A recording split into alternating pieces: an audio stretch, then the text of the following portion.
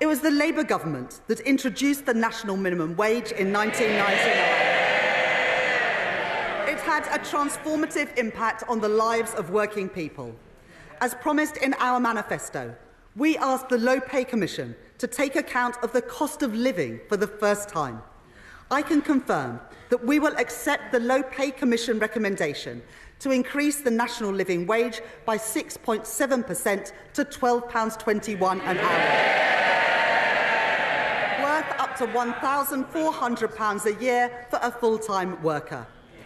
And for the first time, we will move towards a single adult rate phased in over time by initially increasing the national minimum wage for 18 to 20-year-olds by 16.3% as recommended by the Low Pay Commission, taking it to £10 an hour.